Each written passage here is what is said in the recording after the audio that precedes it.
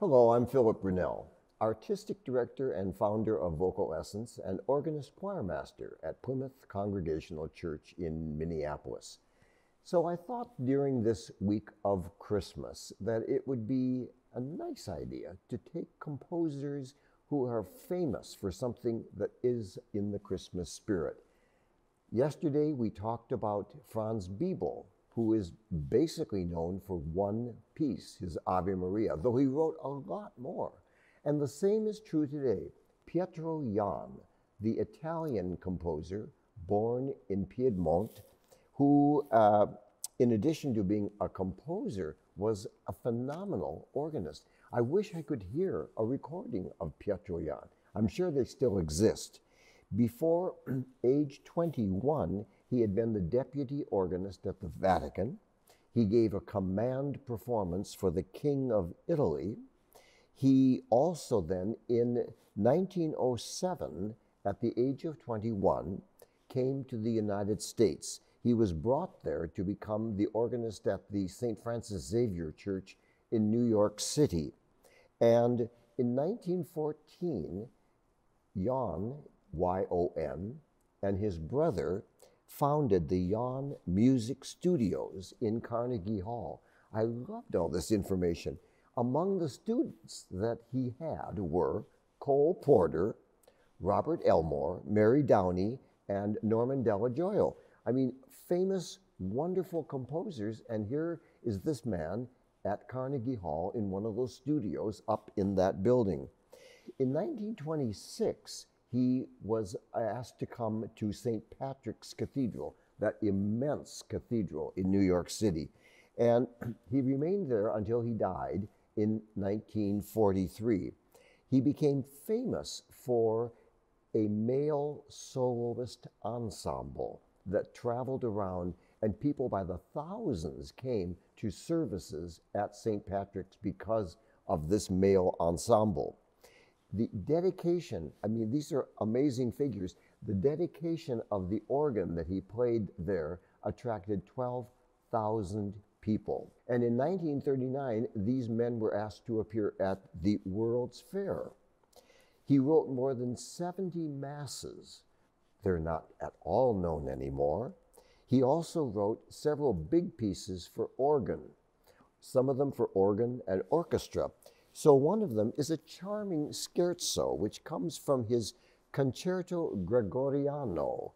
And it's a very whimsical kind of thing of the period. This is 1920 now. And so you hear this.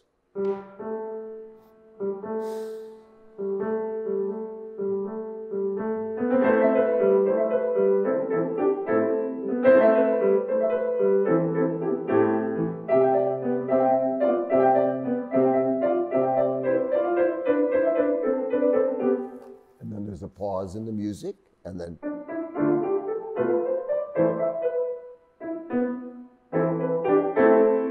that's the orchestra beginning, and then the organ comes in and does exactly the same thing. He also composed another big piece, this one for organ alone, called the Sonata Prima. In addition, I see here there's also a Christmas in Sicily, a concert study, a second concert study, but this particular prima one has a theme and variations. So here's the theme.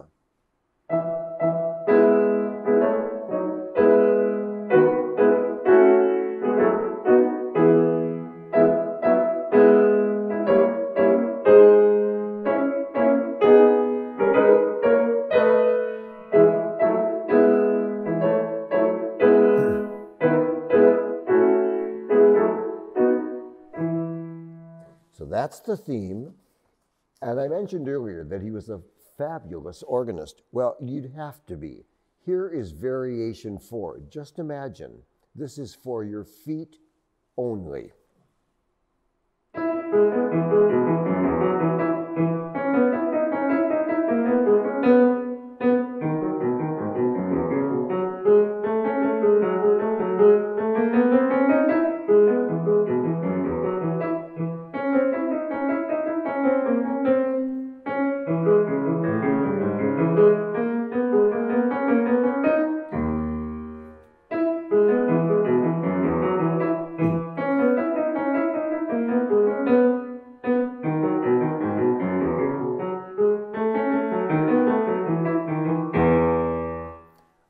amazing. I think I'll have to learn that one.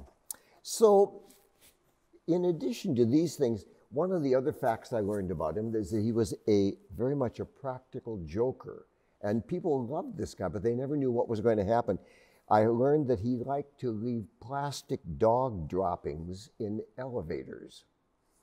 He also, his daughter-in-law, at the time that she was engaged to his son, he met her for the first time and she went to sit down and he put a whoopee cushion on her chair. How it was that she had a good sense of humor and stayed with him, who knows, but she did. So the piece that we all know is Gesù Bambino, which he wrote in 1917. And of course, originally the text was in Italian, translated some years later. And what makes the piece very sweet, he did arrangement for solo voice, for choir. He took the melody of Adeste Fidelis.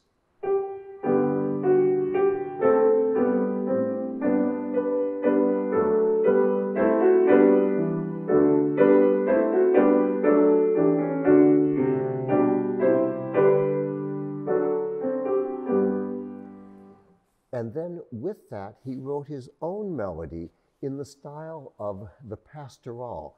Now, if you remember back when we talked many months ago about Handel, he wrote many pastorals, but one of them was, of course, for Handel's Messiah.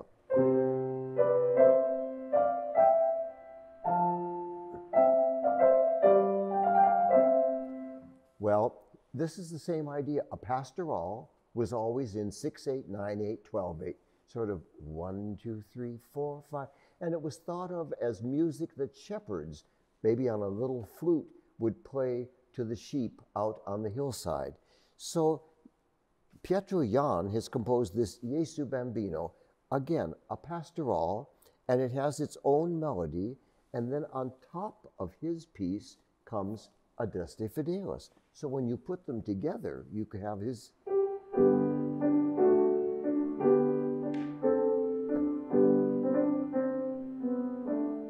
And then you get.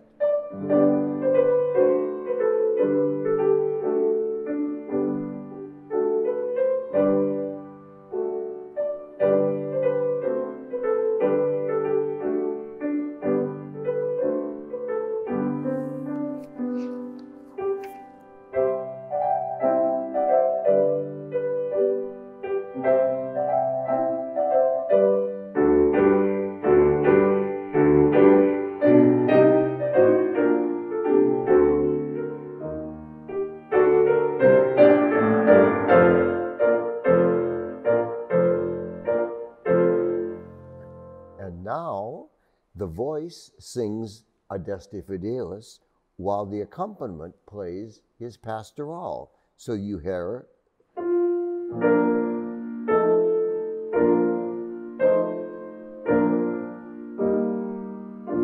while you're also hearing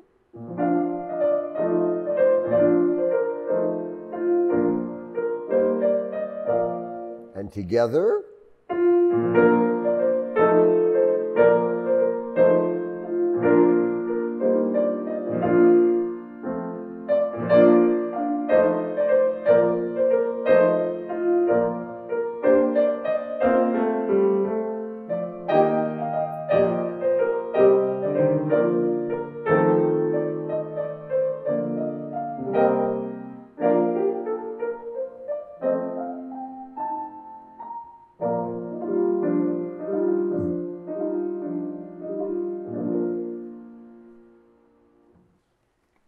Have a wonderful day.